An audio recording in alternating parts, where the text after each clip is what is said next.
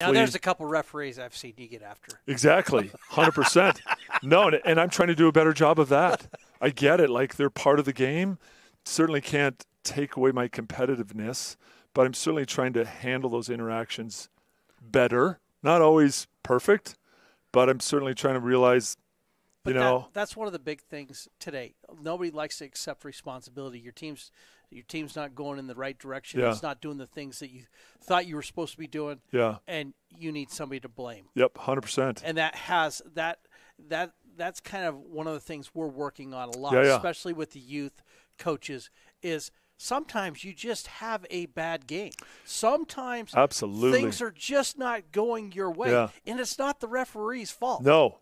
And what I try to do, since I'm not the head coach, I don't really interface with high school coaches before the game.